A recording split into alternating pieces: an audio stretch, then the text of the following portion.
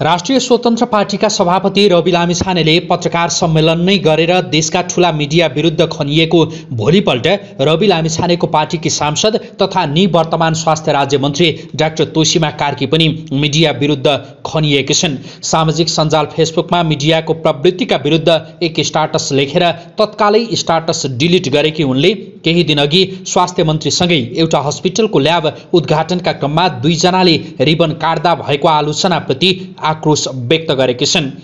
साथै संसद भवन अघि आत्मदाह गरेका प्रेमप्रसाद आचार्य सन्तोषलाई हस्पिटलमा आफू राज्यमन्त्री भएका बखत भेट्न जाँदा मिडियाले राम्रो भन्नुपर्नेमा स्टन्ट गरेको भनेर लेखेको उनले उल्लेख गरेका छन्। उनले डिलिट गरेको स्टाटसमा लेखिएको थियो, साँच्चै सही छौँ र मम भनौँ न सबैले, उदाहरण प्रशस्तै छन् नि। क्याथ ल्याब उद्घाटन भयो। देशको सबैभन्दा पुरानो अस्पतालमा मुटुरोगको शल्यक्रिया भर्खरै मात्र सुरु भयो। अझ थप पुग नपुग सेवाबारे छलफल भयो भन्नु कन्टेन्टको सट्टा दुईटा रिबन काट्न तछाड मछाड भन्ने भ्रमबारे धेरै लेखिने पत्रकारिता। देशको अर्थतन्त्र र अभिभावकत्वदेखि हरेस खाएर आत्मदाह गरेको नेपाली नागरिक अस्पतालको शैय्यामा अन्तिम श्वास लिँदै गर्दा सरकारको एक अङ्ग अस्पतालमै पुगेर घटनाबारे सोध्दै बुझ्दै गर्दा भेट्नुको आशय, मानवता, अभिभावकत्व र त्यहाँ लागेको सम्पूर्ण उपचार खर्च निशुल्क गराइदिएको कन्टेन्टको सट्टा बिरामीलाई हातले छोयो, कोही भेट्न नगए पनि भयो तर यो चाहिँ भेट्न गएर स्टन्ट देखायो आदि भ्रामक समाचार लेख्ने, सुन्ने र बिक्ने पत्रकारिता। रिस होइन, आक्रोश होइन, पूर्वाग्रह होइन। राज्यको चौथो ठूलो पार्टीले समाजको चौथो ठूलो अङ्गलाई सही र सत्य तथ्यपरक समाचार लेखी सुशासन कायम गर्ने अभियानमा हात बढाउनलाई दिएको सुझाव हो। हिजो मात्रै राष्ट्रिय स्वतन्त्र पार्टीका सभापति रवि लामिछाने पत्रकार सम्मेलनमा विभिन्न मिडिया विरुद्ध खनिएका थिए। आपत्ति छैन, तर आम मान्छेको रूपमा म आफ्नो मुद्दा लड्छु, म लड्न सक्छु। मैले त्यसमा कुनै पनि आपत्ति जनाएको होइन, तर मैले सार्वजनिक रूपमा बताएको छु र मैले पासपोर्टका सन्दर्भमा मैले भने मैले यसको प्रयोग पनि छैन, दुरुपयोग पनि गरेको छैन।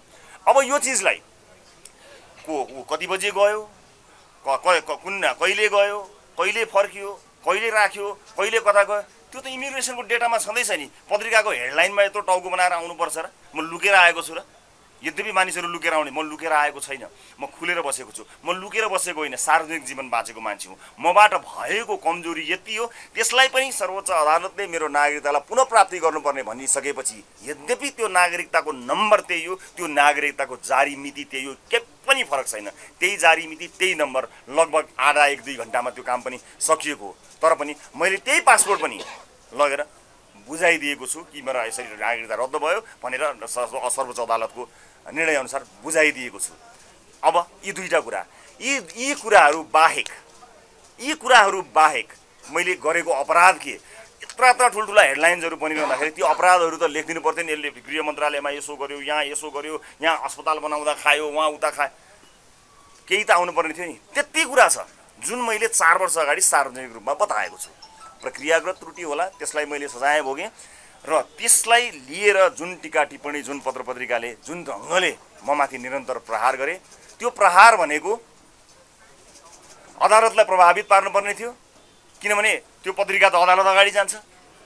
जुन ढङ्गले निरन्तर रूपमा अगाडि चलिरह्यो, जुन ढङ्गमा त्यही एउटा चिज, अरू केही चिज होइन। 4 वर्ष अगाडि मैले भनेको पासपोर्टको कुरामा म आफ्नो मुद्दा आफै लड्छु, मैले भनेको छु। त्यो मैले प्रक्रियागत रूपमा मैले आफ्नो देशमा आउन चाहँदाखेरि लिएको चिज हो, त्यसले कुना कानुन आकर्षित हुन्छ, म तयार छु।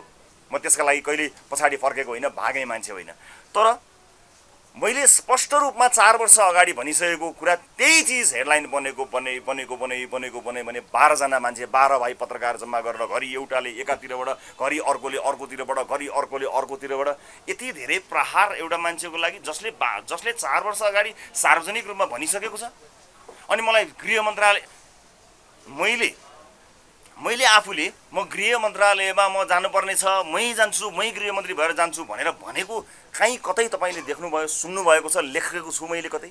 हाम्रो पार्टीको तर्फबाट के भनिएको छ भने, हामीले सम्झौता हुँदा, हामीले कुराकानी गर्दाखेरि हाम्रो पार्टीको भागमा परेको त्यो पावर सेयरिङमा गृह मन्त्रालय हामी यहाँ भएको हुनाले हाम्रो पार्टीमा ल्याउने हो, पार्टीले कसलाई पठाउने भन्ने निर्णय गर्छ। हामीले बोलेको त्यति हो। बाँकी ककसले बोले, ककसलाई प्रभावित गर्न खोजे, त्यसमा मेरो कुनै पनि रुचि छैन। निरन्तर हेडलाइन, कन्फ्लिक्ट अफ इन्ट्रेस्टको राम्रो व्याख्या गर्ने नै हो भने गरौँ त। आज कन्फ्लिक्ट अफ इन्ट्रेस्टको व्याख्या गरौँ। ल आउनुहोस्, कन्फ्लिक्ट अफ इन्ट्रेस्टको व्याख्या गरौँ। नेपाली मिडियाको कन्फ्लिक्ट अफ इन्ट्रेस्टको व्याख्या गर्ने आँट त कसैलाई छैन। किनभने ओहो कान्तिपुरलाई चलायो भने त मार्छ, ढालिदिन्छ, सिध्याइदिन्छ। कान्तिपुरले सिध्याइदिन्छ। ओहो अनलाइन खबरलाई ओहो अनलाइन खबर मार्छ, चलाइन, सिध्याइदिन्छ। उसले नभएका कुराहरू निरन्तर रूपमा ओहो सेतो पार्टी हुन्न, ओहो अमित ढकालले त यत्रो आर्टिकल लेखेर बर्बाद पारिदिन्छ, यसलाई यसरी बुझ्नुहोस् भन्छ ऊ। हामीलाई बुझ्न दिँदैन। तपाईँले बुझ्ने होइन, उसले भने यसरी बुझ्नुपर्छ, यसलाई यसरी बुझ्नुहोस् भन्नुहुन्छ उहाँ। हामीले बुझ्न पाइँदैन। गलत शीर्षक राखेर गलत, अनि त्यही समाचार, त्यो समाचार त लेखियो, गृह मन्त्रालयको रविको पद लोलुप रवि भनेर लेखियो।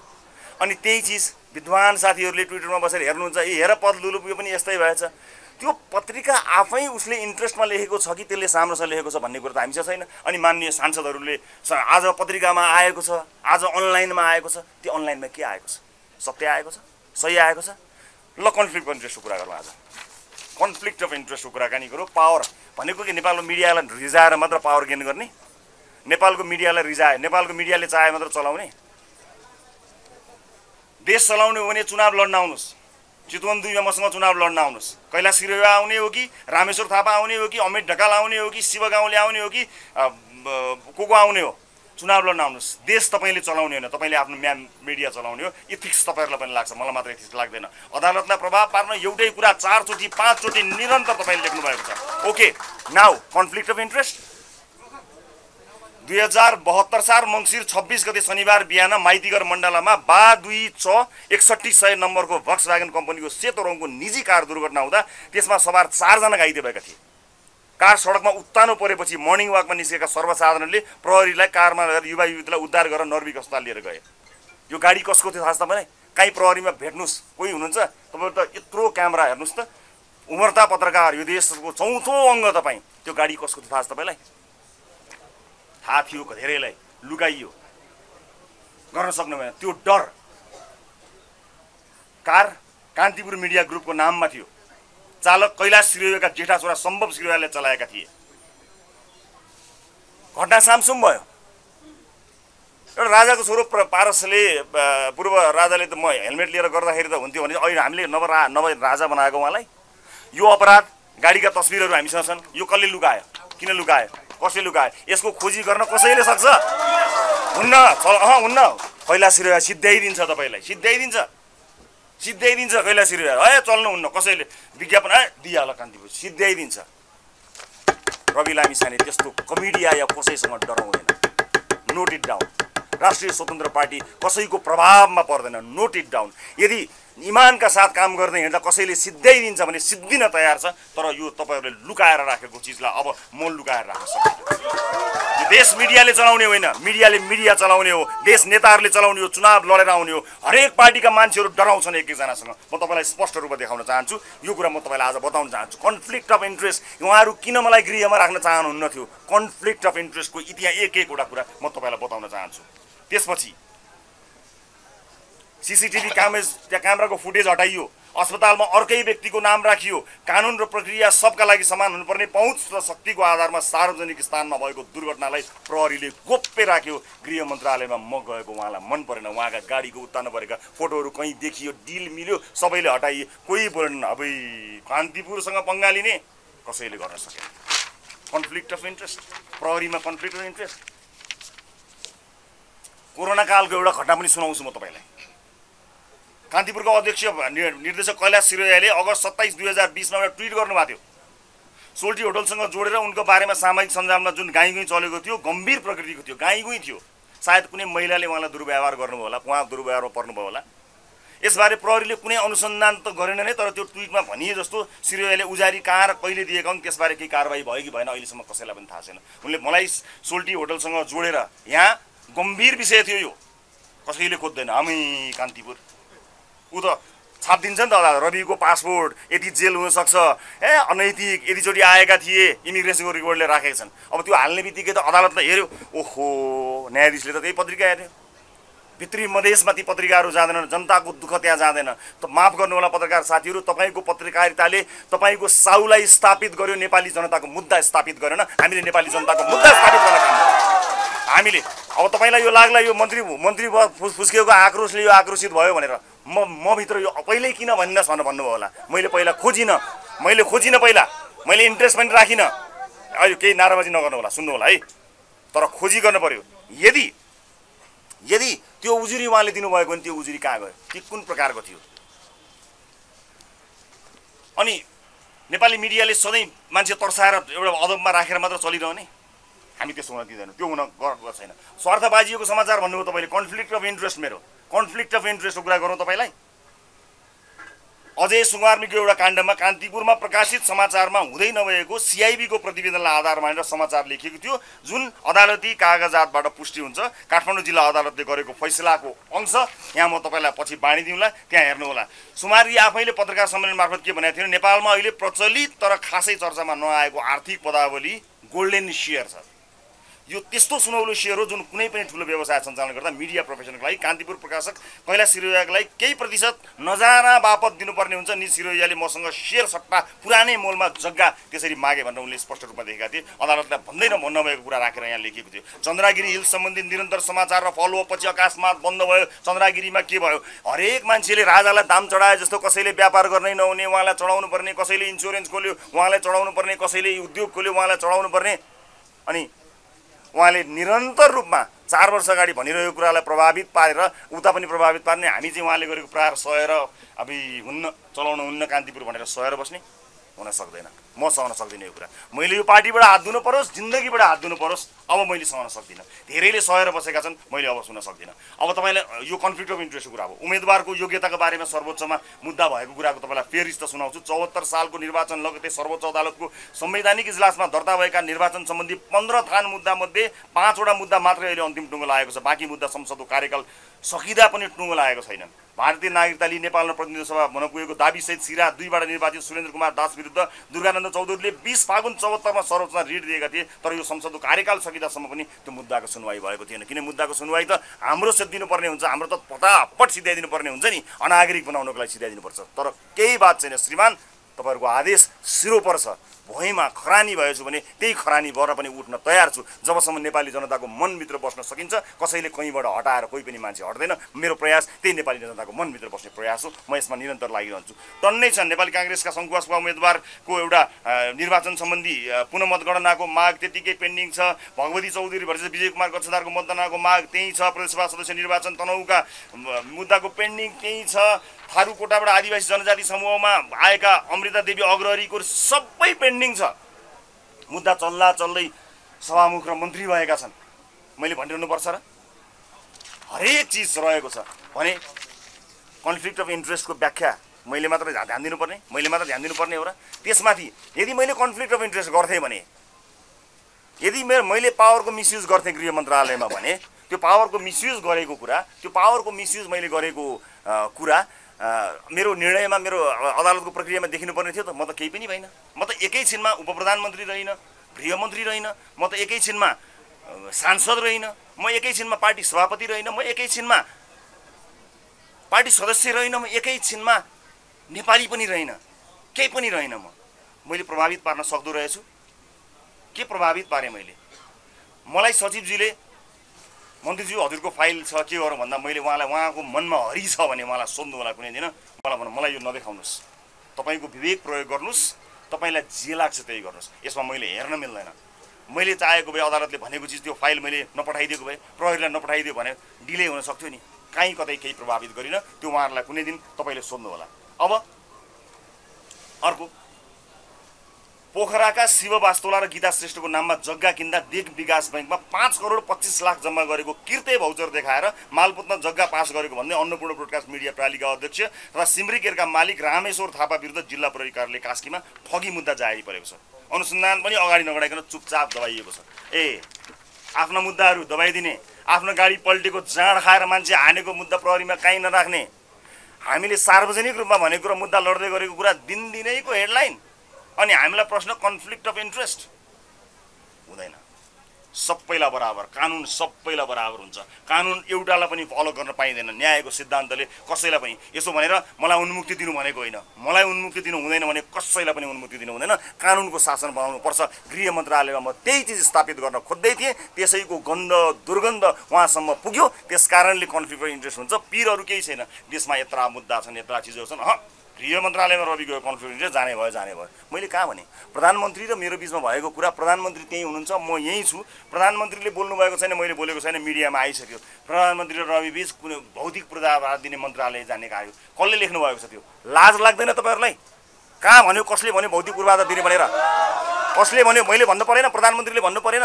हेडलाइन्स हेर्नुहोस् त, त्यही हेडलाइन विद्वान साथीहरूले लेख्नुहुन्छ र अनि हेर त यस्तो लाजको मर्दो राजनीति, लाजको मर्दोको राजनीति हामीले गर्नुपर्छ? गरेको छैन, मैले मागेको पनि छैन।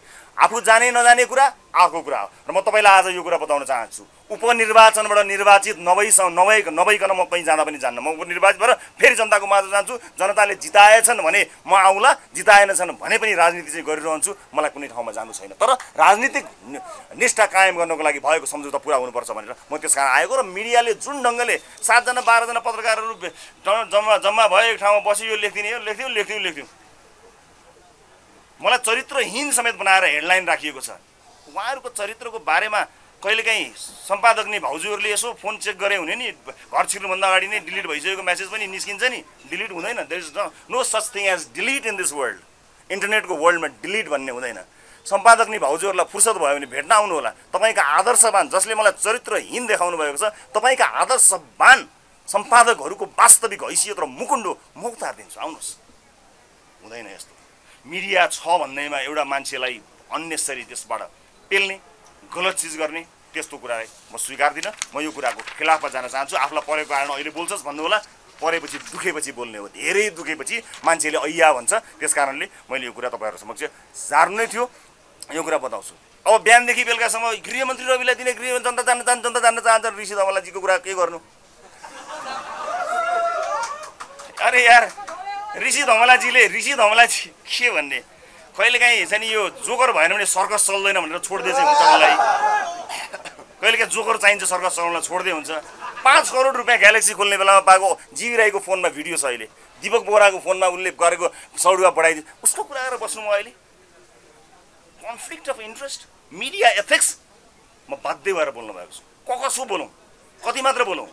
मेरो यो आक्रोश के भने, आज हामीले देशी विदेशी शक्तिहरूले गर्दा हामीलाई प्रभावित पारे भने, देशी विदेशी कोही पनि शक्ति होइन। यो देशका दुश्मन यहाँका सिन्डिकेट कायम गर्ने मिडियाहरू हुन्, जो उभर्दै गरेको जनताको आशा र भरोसा लिएर आएको 4 महिनामा 5 महिनामा संसद पुगेको दललाई निरन्तर खेदिरहन्छन्। कुन विषयमा खेदिरहन्छन्, जुन विषयमा हामीले स्पष्ट जनतालाई पारेको छौँ।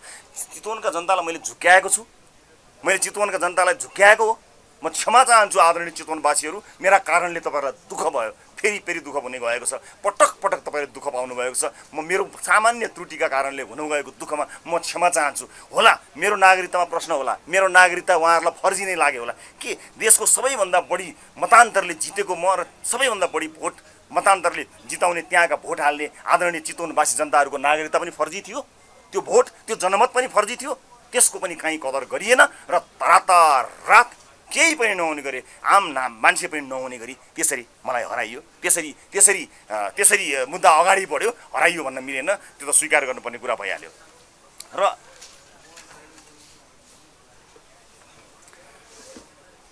र अर्को कुरा, मेरा पुराना भिडियोहरू हालेर ओहो यसो भन्नुहुन्थ्यो त पहिला भगवान्जीले भन्नुहुन्छ, यसो गर्नुहुन्छ।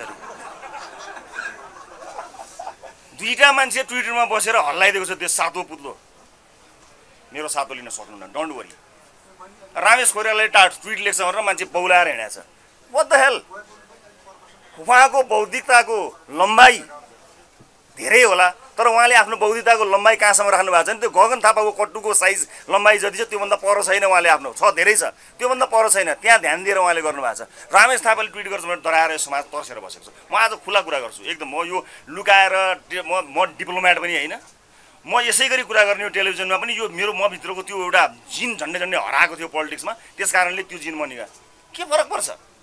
ती मान्छे सातो गयो अनि ओहो गजब लेख्यो, उसले रिट्विट गरिदियोस् र उसले इन्डोर्स गरिदियोस् भनेर मान्छेले आफ्नो जीवन र भविष्य लेखेको छ। अमित ढकालले के रहेछ भनेर पिर परेर बिचरा रविन्द्र मिश्रको त राजनीति नि अमित ढकालले रिसाउला कि भन्ने पिरले उहाँको राजनीति उता गयो। त्यही उहाँ रविन्द्र मिश्र फेरि गाली गर्न थाल्नु उहाँहरू सबै चिज हारिसकेपछि अनि त्यहाँबाट म यो हुन्छ भनेर अस्ति मलाई उहाँ कराउँदै हुनुहुन्थ्यो। रविन्द्र मिश्रजी गुड्दैको उज्जवल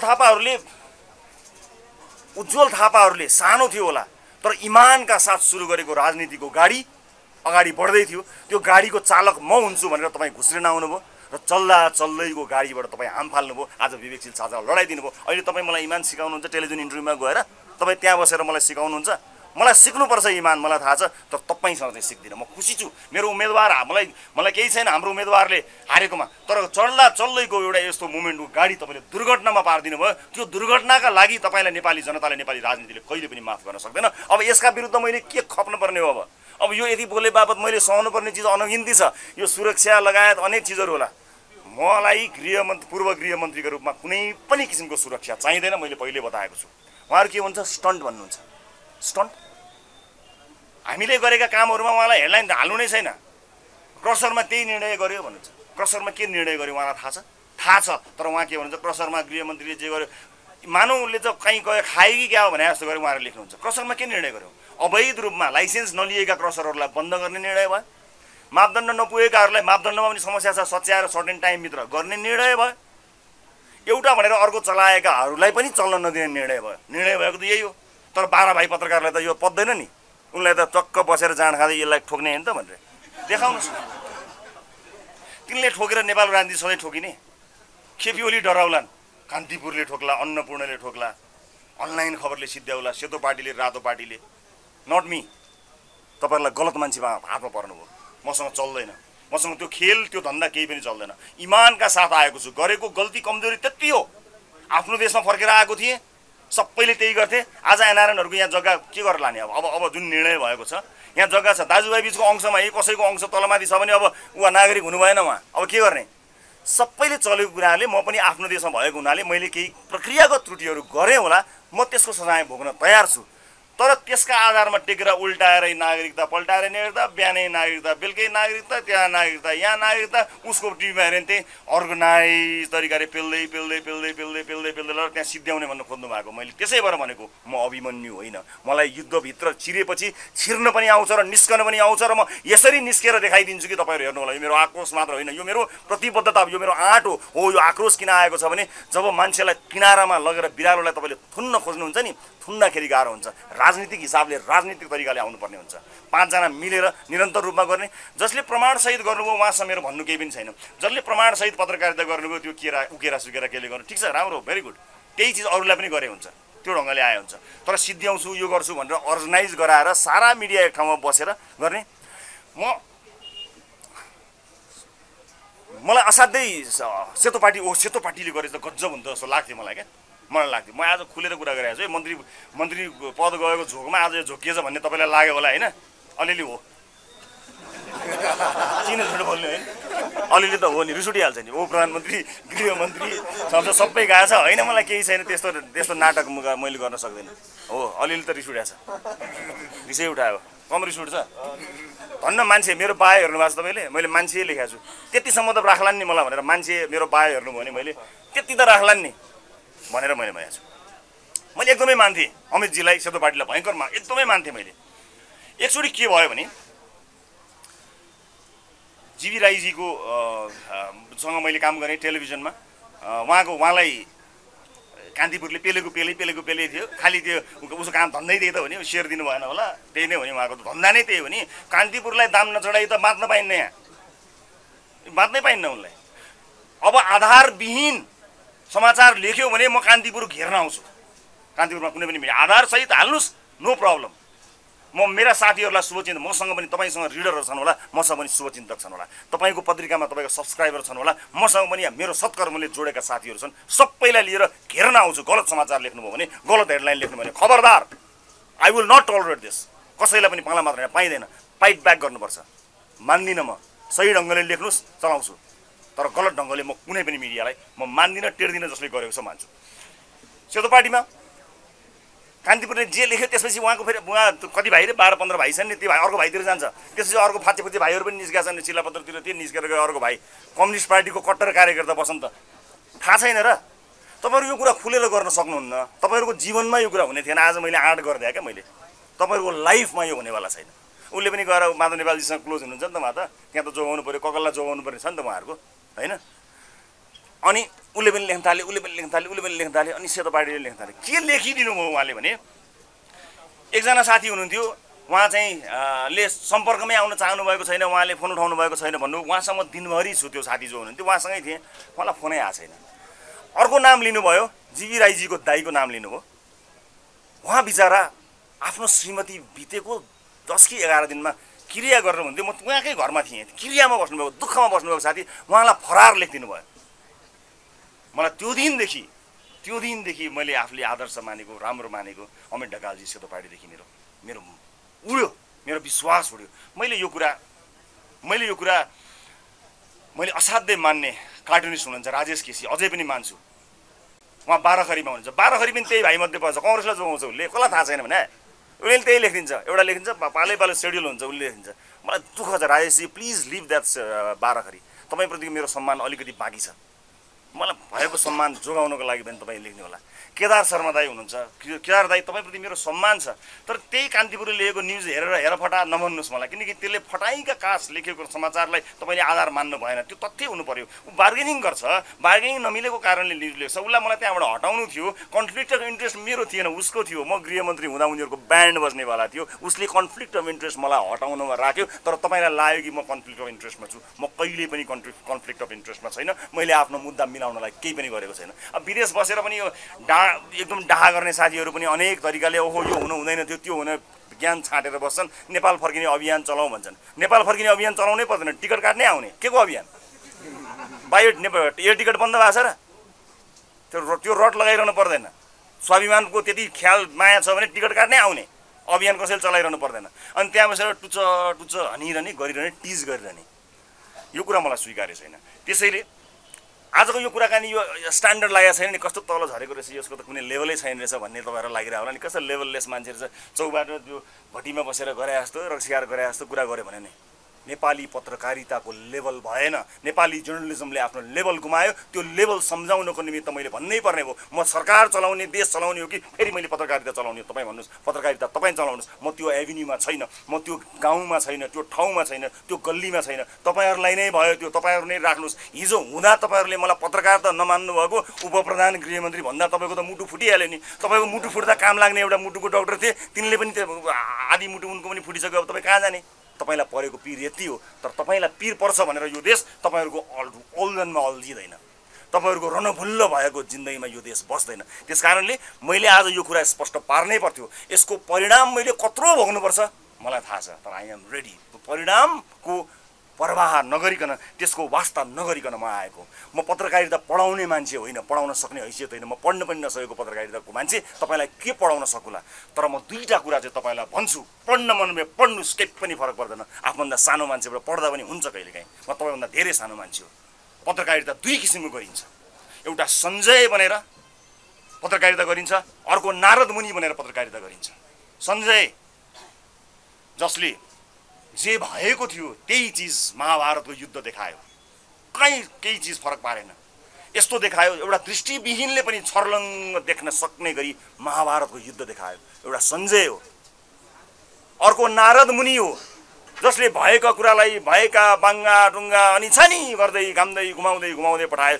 नारद मुनि तपाई सञ्जय बन्ने कि नारद मुनि बन्ने तपाई आजको दिनमा निर्णय गर्नु होला यस्तो बुम बजारमा छ्यापछ्याप्ती पाइन्छ त्यस्ता क्यामेरा बजारमा छ्यापछ्याप्ती पाइन्छ सम्पादक पाइन्छ पत्रिका पाइन्छ अनलाइन पाइन्छ इमान पाइदैन चौथो अङ्गले बाटो बिरायो भने समाज भड्किन्छ विदेशी शक्तिहरुको आडमा मुलुक गयो मुलुकलाई विदेशी शक्तिहरुको चलखेलको अड्डा बनाइयो भनेर भनियो विदेशीहरुको चलखेलमा हैन केही मिडियाहरुले विदेशीको एजेन्ट हुँ म भनेर त्यो विदेशीसँग सम्बन्ध बिगारेका छन् म त उले लेखेपछि त अब कान्तिपुरले लेख्यो भने ओहो यो त इन्डियाको लाइन हो इन्डियाले पनि यही भन्यो होला भनेर इन्डियाको नाम लिएर हामीलाई यहाँ तर्साइरहेको छ कसरी इन्डिया हुन्छ that's not an India this is a message to mister Modi we need to work on this Please don't believe that the people who are saying your agent is not your agent.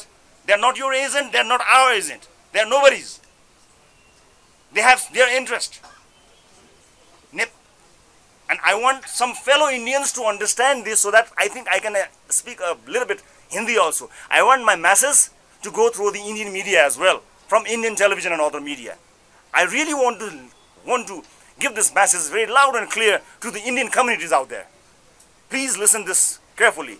And I really want Indian citizens also understand my message very clear and loud. So I'm going to speak in Hindi a little bit because I speak pretty good Hindi. I've watched good amount of Hindi cinemas also. So it will be easy for people of India to understand the situation also. I'm going to give my statement in Hindi, especially for the people of India and Prime Minister Mr. Modi.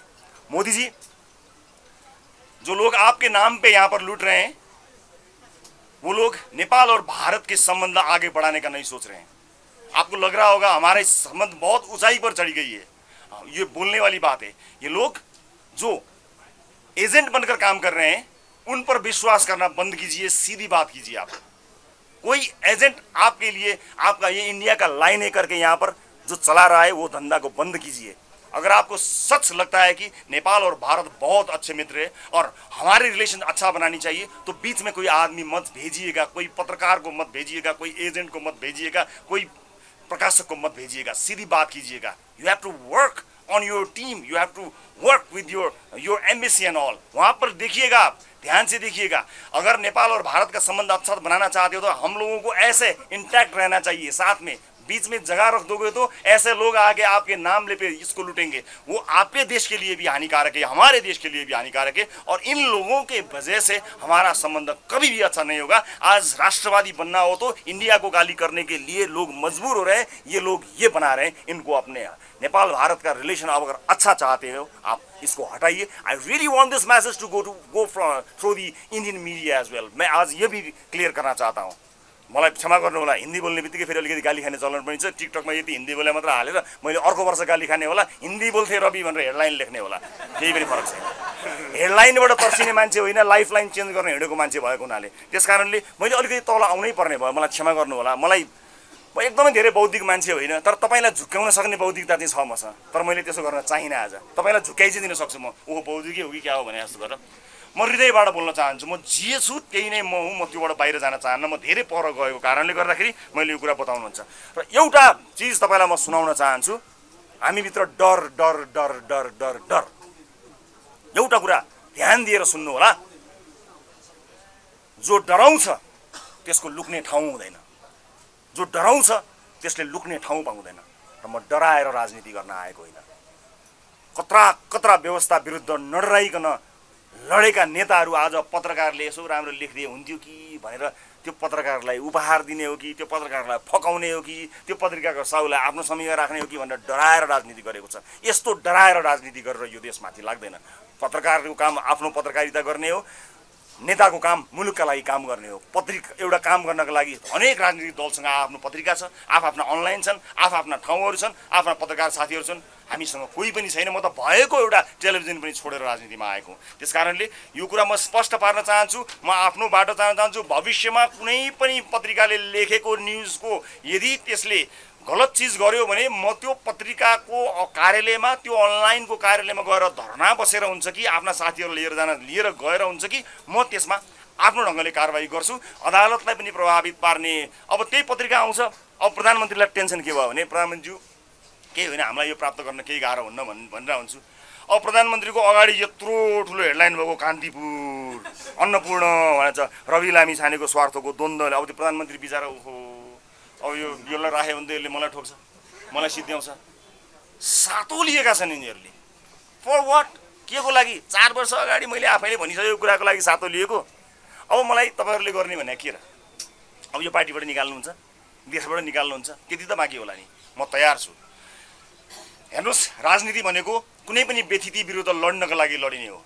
हिजोको दिनको व्यथिति राणा शासन थियो होला, अर्को दिनको व्यथिति शाही शासन थियो होला, अहिलेको व्यथिति मिडियाको व्यथिति छ। यो कुरा नोट गरेर राख्नुहोस्। मैले तपाईँ आफू आउनुभएका साथीहरू लक्षित गरेर भनेको होइन, तपाईँहरूको र तपाईँहरूको भविष्यलाई ध्यान दिएर भनेको हो। तपाईँको भविष्य पनि सुरक्षित छैन। यसरी साउले अराएको र खटाएको पत्रकारिता गरेर कहिलेसम्म खानुहुन्छ साथीहरू? एक दिन हाम्रो पार्टीमा खाना खाने आउनुहोस्। इमानले बनाएर कमाएर खाएको खानाको स्वाद कस्तो हुन्छ म देखाउँछु। आउनुहोस् एक दिन यो पार्टीमा खाना खाउँ। आउनुहोस्, स्वादै अर्कै हुन्छ, स्वाद नै अर्कै हुन्छ। एक दिन हामी सँगै खाउँ, कुराकानी गरौँ। मलाई पत्रकारितासँग योभन्दा बढी भन्नु छैन। अब मैले भन्नुपर्ने जति